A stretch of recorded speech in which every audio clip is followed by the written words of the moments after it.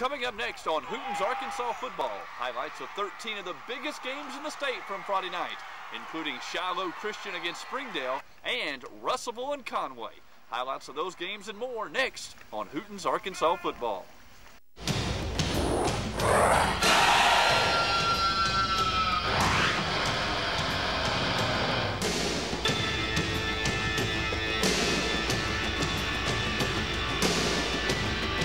You make sure you're physical.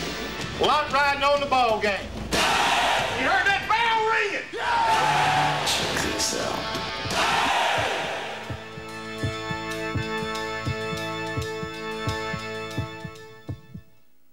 Good afternoon and welcome to Hooten's Arkansas football. I'm Chad Hooten and we have highlights of 13 of the biggest games in the state from last night. It was a great night for high school football in week 2 of the season, and we start our show today with highlights from Class 5A with Sylvan Hills playing host to Little Rock Central. Sylvan Hills lost to Bryant by 29 points last week, and last night Little Rock Central was ready to stick it to the Bears. We pick up the action here with a big hit by Central's Demetrius Baker. Then it's Central on the offensive, trailing 7-0.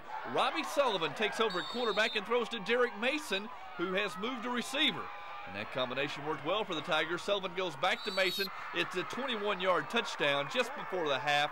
That tied it at 7, and Central goes on to win 17-7 over winless Sylvan Hills. Bryant started the season 11-0 last year, and a big crowd turned out to see the Hornets in their home opener last night. In the first half, Bryant quarterback Jeremy Wooten can't get the handle on it, and Catholic recovers at the 9-yard line. One play later, Little Rock Catholic standout quarterback Mark Everson runs around the right end for a 5-yard gain. That's the good news. Bad news is Mark was shaken up on the play and did not return for the Rockets. On 4th and go, Catholic attempts the field goal, and it's blocked by Bryant. Catholic missed Everson not only at quarterback, but also his kicking and punting skills. And Bryant rolls to a 30-7 win. The Hornets are 2-0. They've won 13 of their past 14, and they're averaging 34 points per game this fall. Oh yeah, emotions run high when I-40 rivals Conway and Russellville get together. This year, the transfer of quarterback Landon Leach from Conway up to Russellville just added fuel to the fire. In the first quarter, Conway's Kyle Hillis went 15 yards. That put the Wampus Cats up 7-0. Russell will try to come back with Leach, the former Wampus Cat, throwing over the middle, but being denied by his old teammate, Ernest Montvia. Conway stays on the ground with Brian Jones around the left end. That would set up Hillis for his second score of the night. It's a 1-yard plunge that put the Wampus Cats up 14-0 early, and Conway cruises to an easy 42-14 win. Russellville falls to 0-2 after 2 ugly losses. North Little Rock knocked off Camden Fairview down in Camden last week, and last night the Charging Wildcats headed up the hill to battle Fayetteville. The Purple Dogs built a 17-0 lead on North Little Rock midway through the second quarter, and that's where we pick up the highlights with North Little Rock's Mark Wallace throwing to Marcus Foley coming across the middle. That gets North Little Rock down inside the 5. Then Wallace hands it off to Richard Lester, who goes across. That's North Little Rock's first score. It's 17-7. But Fayetteville was not finished for the half. The Purple Dogs get in their 2-minute offense and go to work, with quarterback Landon Keppel throwing first to senior Johnny Davis. Then Keppel goes deep to Davis inside the 10, and on the next play, Keppel tosses it to Dwayne Whitmore. That made it 23-7, and Fayetteville goes on to win, but it was close. Fayetteville 31, North Little Rock 28. Now, more of Hooten's Arkansas football, brought to you by Lander. In Jacksonville last night, it was the annual City Bowl between North Pulaski and the Jacksonville Red Devils. Mark Johnson, he has lots of speed, and the Red Devils run him around the right end for a good game. That sets up quarterback Matt Lane, who rolls right, throws to Brett Powell, who's got a hold on it, and he holds on to it for a Red Devil touchdown. I told you about Johnson's speed. Now watch this effort. Johnson fights and fights, then fumbles, but Jacksonville recovers, and Lane will sneak it in for the touchdown. That made it 13-0. The final was 57-0. Jacksonville is 2-0 and plays host to undefeated Bryant next week. Hey, look up at the sky. It's cloudy, ain't it? It's cloudy, ain't it? Yes, sir. Guess what? There's about to be a big storm hit the field.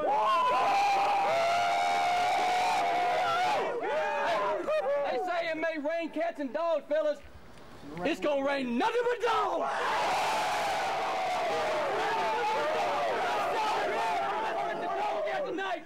Hey, last week we took care of Little Rock. We took care of Little Rock. You know what we're gonna take care of tonight? Cabot, Arkansas. We walk out of here tonight. This is not gonna be Cabot, Arkansas anymore. It's gonna be J.A. Fair, Arkansas. That's the J.A. Fair War Eagles getting ready for their big game last night. For the second year in a row, Cabot played host to Fair. Cabot Schools actually pays the War Eagles a little something to come up and play at Panther Stadium, and last night it paid off for Cabot. The Panthers led early, 7-0, until J.A. Fair's senior standout, Maurice Fain, got loose. Look at Maurice go, 82 yards for the touchdown. That tied it up at 7. And while Fair stuck to its game, running it hard, former Fair standout and current Razorback Faquan Harris was on the War Eagles sideline, offering some encouragement and a little instruction. But neither Faquan nor Fair could do much with Cabot. Quick Aaron People scored on this quarterback keeper. Then Kenneth Ewell follows big junior lineman Joe Baxter. They push their way in the end zone. Ewell finished with 123 yards, and Cabot pushes its record to 2-0 with a 33-7 win over Fair. Get this, Cabot's defense was supposed to grab all the headlines this year, but it's the Panthers' offense that is averaging 34 points per game. In another game involving a Class 4A school against a Class 5A member, Malvern played Benton. These two teams have had some great games over the year, but both of the programs have been down a bit lately. Last night at Benton, Malvern quarterback Lynn Honeycutt throws to Donald Smith coming out of the backfield. Donald gets it down to the 8-yard line. It's a 15-yard pickup for the Leopards. But Malvern would miss a field goal from there, and it was scoreless until Honeycutt throws the quick out to Sean Williams. And look at Sean go, 43 yards to put Malvern ahead. The Leopards led it 9-0 at halftime, but Benton would come back to win in a shootout. Final score, Panthers 36, Malvern 21. Now, more of Hooten's Arkansas football. Brought to you by Sonic. We're going to get in their face. Sir. You hear me? We're going to come out, we're going to get in O-set, and we're going to get in their face right off the bat. Offensive lineman, we're going to hand the game to you to start out. Okay? We're going to come out and go right at them. Yeah. Play with pride. Be proud of what's on your chest. You're coming to somebody else's place to defend it. And it's been challenged, hasn't it? Sir. That's why that stuff's hanging up in your locker room. It's been challenged, gentlemen. Are you going to answer it? Sir. You're going to answer the challenge. That's Farmington head coach Brian Law, now in his second season with the Cardinals, getting his Redbirds ready for the challenge of Class 2A Elkins at John Bunch Jr. Memorial Field. On the third play of the game, Elkins quarterback Bo Mabry throws deep, but Farmington's Devin Isry out-jumps Elkins' Justin Bailey for the interception, and the Cardinals take over. Out of the shotgun, they run the option with stud quarterback Nate Wetzel pitching to Destin DeLozier, and look at Dustin Gunn right at you, twisting and spinning and breaking tackles. He's all the way down to the 12. Moments later, facing 4th and 12, Wetzel throws the touchdown pass to 6'4" sophomore Sean Sterling. Farmington scored on all 5 of its first quarter possessions. Wetzel threw 4 touchdown passes in the first quarter, and this was a rout. Farmington cruises to an easy win over Elkins, 48-0. The BB Lone Oak rivalry produced some great battles, especially in the mid-90s. And after both teams won their openers last week, we expected a better matchup than we got last night at BB. Lone Oak's Chad Wise scored first on this nifty quarterback keeper to make it 7-0. BB tried to come back, heaving it deep, but Lone Oak's Jason Parnell is there to pick it off, and Jason is going to go the distance. Look at him, 48 yards for the score. That makes it Jackrabbits 14, Badgers 0. BB's Bryce Hill punched across the goal line just before the half to make it 35-6 at the break. Hill would carry 29 times for 157 yards, but Lone Oak goes on to knock BB out of Hooten's top 20. Final score, Lone Oak 45, BB 28. DeWitt has a new coach, Paul Wilson, and now a new stadium. and it was packed on opening night for the dedication of the stadium and the Arkansas County shootout between the Dragons and Stuttgart. But nothing was new in this game. In the first half, it was Stuttgart getting some offense going east and west a lot, north and south a little bit, but it was still scoreless at halftime. Still, Stuttgart would spoil DeWitt's big night at the new stadium. The Ricebirds beat the Dragons again. Final score, Stuttgart 27, DeWitt 7. James King, an all-conference linebacker from Conway, has a 3.8 grade point. He hits the books just as hard as he hits running backs. My success in high school football is no guarantee of success in college. Anything could happen. That's why I'm hitting the books hard and making sure I have the core curriculum for college entrance. Play hard, study hard, and talk to your counselors. Be prepared for college. Study as hard as you play and be prepared for success in college and in life.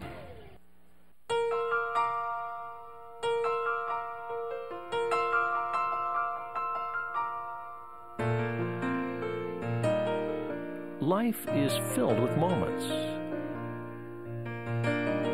Moments that define who you are today and who you will become tomorrow. No matter where life may lead, you need a bank that will be there every step of the way. Now, more of Hooten's Arkansas football, brought to you by First Security Bank. And we begin our Class 2A coverage with a game from the 5AA South Conference. They get things started a bit earlier down there in that league. All the games kick off at 7 o'clock in conference play. This is Bauxite against Glen Rose, and there's still plenty of daylight when Damian Sal takes off, weaving around and finally into the end zone on the second play of the game. It's a 28-yard touchdown. That made it 6-0. Then a little later on 3rd and goal at the 5, Tommy Gatlin takes the pitch. He trots into the end zone. Bauxite's on a roll, and they can throw a little bit too. Short pass to big junior tight end Jim Kine coming right at you. In the second quarter, it's Tommy Gatlin again, right up the middle, stumbling into the end zone. Hooten's Arkansas football picked Bauxite to win this game by 42, and it was a happy homecoming for the Miners last night. Final score, Bauxite 46, the Glen Rose Beavers 6. Class 3A Central Arkansas Christian visited AA Arkansas Baptist last night, and CAC was driving early, but Baptist's Wesley Lambright comes up with a big interception to kill the Mustangs' scoring threat. CAC would get it back though, and senior Patrick Comer reaches across to put the Mustangs up 7-6. On the ensuing kickoff, look at this though, it's Robbie Greer going all the way to put Baptist up 14-7, but Robbie forgot that good Baptists don't dance. The Eagles go on to win 20-14 in the 5AA North Conference with Carlisle, Harding Academy, Mayflower, Bigelow, and Baptist is looking pretty tough again. We've promised you highlights from the Chicken City Championship, and here they are. Class 5A Springdale playing host to Class 2A private school, Shiloh Christian, in front of 9,000 at Bulldog Stadium. We pick up the action early in the fourth quarter. The score is tied at 7. Shiloh Christian quarterback Rhett Lashley finds junior Drew Tucker over the middle, where Springdale's Jeremy Teff wraps him up. But the Bulldogs would stop Shiloh's drive. Linebacker T.J. Weiss drags Lashley down behind the line of scrimmage. Then Springdale gets its ground game going and looks poised to win the game, with quarterback Will Hunt keeping around the right side. Then it's Big Dale Sloniker, number 33, getting loose up the middle, but Shiloh's Andrew Carter makes the big hit to knock the ball loose, and Brad Godwin is there to recover for Shiloh. That kills Springdale's opportunity with 3 minutes left. Shiloh tried to respond with Lashley hitting David Meyer over the middle with a sweet toss here, but on the next play, Lashley's pass is picked off by Springdale's Jay Reddish, and the Bulldogs are back in business with another chance to win. Look at the willpower. It's Will Hunt scrambling and throwing to Bo Wilkins, and that would set up a field goal try. 27 seconds left, but it goes wide left, and the Chicken City Championship is a draw. Final score, Class 2A Shiloh Christian 7, Class 5A Springdale 7. No, I'm not happy with the tie. I always want to win. No one wants to tie. I'm real proud of our guys though, my teammates. They played their hearts out. Lots of times we could have quit and let them in there at the end. We didn't do it. Our defense played tremendous. Offense sputtered at times, but hats off their defense. Their defense is wonderful. They're amazing. They were a smart team, very well coached. I thought we should have drove on them a little bit better, but I mean, again, I'm not going to take anything away from them. They're a great team. Oh gosh, they'll be as good as any football team in our league, you know, with the exception of maybe 2 or 3, you know. Right. Unbelievable is what it was. It was unbelievable, and it's something that our kids from both programs will never forget.